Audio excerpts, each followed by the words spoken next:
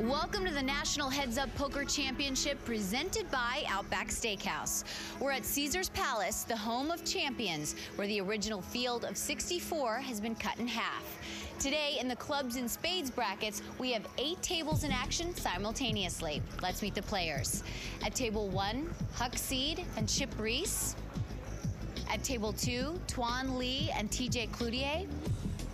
At table 3, Shannon Elizabeth and Jeff Madsen. At table 4, Shawn Sheikhan and the defending champ, Ted Forrest. At table 5, Joe Hachem and Paul Wasicka. At table 6, Vanessa Russo and Barry Greenstein. At table 7, Annie Duke and Nam Lee. And at our feature table, Humberto Brenes goes heads up with Phil Laak.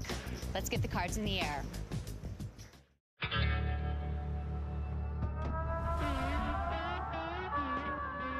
Every poker player has a relatively big ego by nature, and this is a way to sort of be like, yeah, who's the man? That'd be me. To make this top 64 it is an honor in itself. It becomes such a landmark for all the poker players. It's the one tournament you just don't want to miss. Heads up, it's either me or them. One-on-one all the way through. It's really personal if you lose, so you just don't want to lose to anybody. Very, very tough 64 players. Most of them are considered the best in the world.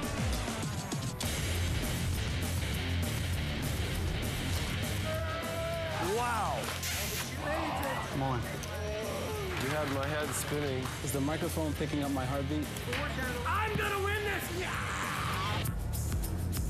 When you play heads up, you have to be aggressive. You have to get in there and you have to be able to read your opponent really quickly. This event gives you a chance, one-on-one, to test yourself against the best in the world.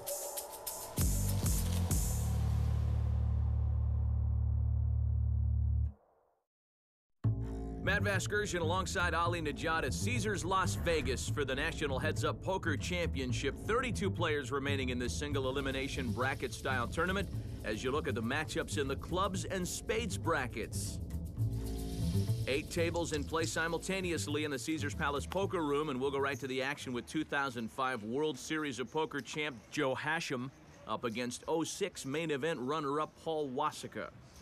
Joe Hachem, a terrific ambassador during his one-year reign as World Series champion.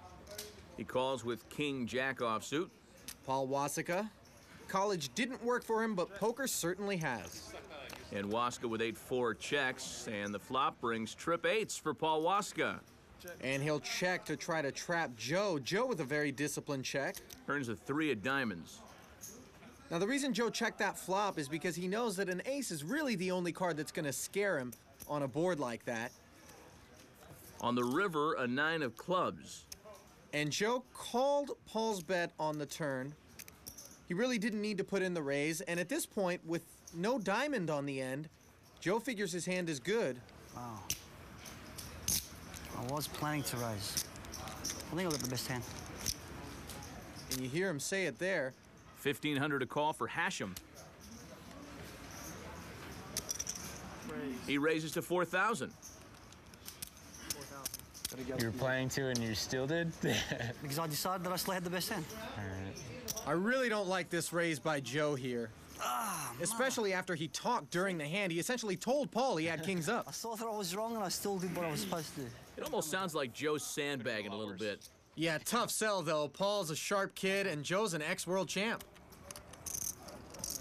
Meanwhile, a kid who's still in college, promising youngster Jeff Madsen, taking on Shannon Elizabeth, famous for her role in the high school comedy American Pie. I'm sure that Jeff and his buddies all know her by Nadia.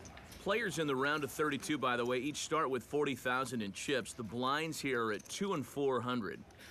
And this flop brings 2 pair for Shannon Elizabeth. Huge, huge flop for Shannon. No reason to bet. She checks over to Jeff Madsen, and Jeff is going to take a stab at the pot in position. Jeff bets 600, and Shannon quickly calls. Well, Jeff doesn't like to see that. Jeff has paired his 9 on the turn now. Yeah, but it's unlikely that those 9s are going to be any good. The only thing that he could beat here is a pair of 7s. Shannon bets 2,500, and Jeff's going to call it. I'm surprised Jeff doesn't fold this, Matt. He could be drawing dead against a straight. It's so unlikely nines are good. River was a 4 of clubs. Not a lot of safe cards on the river for Jeff Madsen to have called the turn. Shannon bets 4,000 now. But that 4 is among them. And Jeff needs to get away from this. It's unlikely Shannon is bluffing. He calls. And Shannon Elizabeth takes down the pot. I have a straight. I'll raise you if I have a straight. Well, Madsen's got a few World Series bracelets to his name, but I'm sure he didn't win them playing like that. Maybe a little rattled, drawing a Hollywood actress. But at this tournament, Shannon Elizabeth's more like a wide-eyed rookie.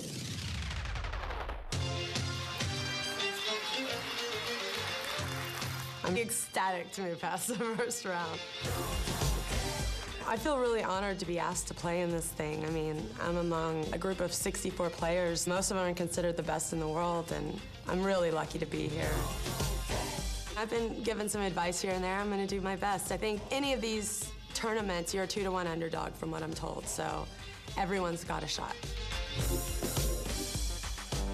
Well, Matt, the learning curve in poker these days is so steep. With online poker, people are able to amass a ton of experience in very short order. Shannon has benefited from that, I'm sure. 1,200. Jeff suited King 10, and he raised it to 1,200 here. Well, he's going to try to press the issue instead of limping in. Look at this flop for Shannon. She flops a straight. Yeah, gin for Shannon Elizabeth, the old 9-high straight. Check, check, and the turn is a jack of hearts. Shannon bets 1,500.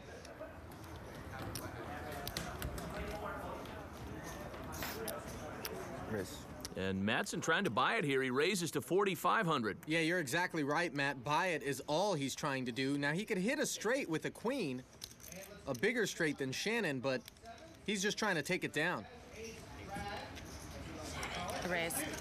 Raise. Shannon liking her straight, re-raises to 13-5. That's a good raise considering Madsen would have bet the flush draw on the flop. He doesn't have hearts, and he lays it down. Madsen folds as we check in with Shauna Hyatt. I'm here with Humberto and Phil. Humberto, are we going to see a little bit of the shark today? Yeah, the shark is hungry today. You know say shark in Spanish? No. Humberto. All right, Phil, how about you? Are you going to get a little over the shark? I don't know. I just hope the shark doesn't attack me. I don't want to be relegated down to push-ups and crunches. I just want to beat him with the cards. No antics. All right, good luck, guys. Coming up, a showdown between two of the most colorful characters you'll ever see sit at a poker table. Humberto Brenes versus Phil Laak as the National Heads Up Poker Championship continues. Welcome back to Caesars Palace in the National Heads Up Poker Championship. At our featured table, a pair of exceedingly unique individuals squaring off, Humberto Brenes and Phil Laak. Yeah, these two are the opposite of straight shooters. Suited Jack-9 for Humberto, he calls. And Phil with 7-6 offsuit. Check, check. Friendly, you know? Yeah, a friendly game. And the flop, an interesting one. 7s for Phil Laak, but a flush draw for Humberto. And Humberto will bet that draw. Nothing wrong with that. Phil calls. The turn, a third 7 for Phil Laak. Phil will try to get Humberto to fire another shell, and Humberto doesn't bite. Good check. River's a deuce of clubs. Humberto makes his flush. Well, Phil has to bet now. Getting 12. Phil bets 1,200. Can't risk letting Humberto check. You bluff me the first hand? It's no good you try to bluff. And a call from Humberto. It's no good you try to bluff Humberto. No bluff Humberto, Phil. It's not a bluff. No do. It was not a bluff, kid. Chips, son. I thought I had the best hand. Well, we've made it through the round of 64. We're into the round of 32, and in the clubs and spades brackets today, and starting out at the feature table, a fun matchup. There will be a lot of histrionics, a lot of conversation between Humberto, Brenes, and Phil Laak.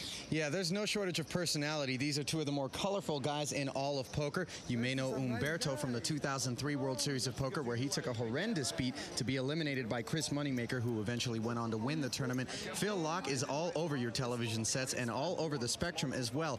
Both of these guys can play a lot of poker, but I think we'll see Phil Laak advance. Translators and subtitleists are standing by at the feature table.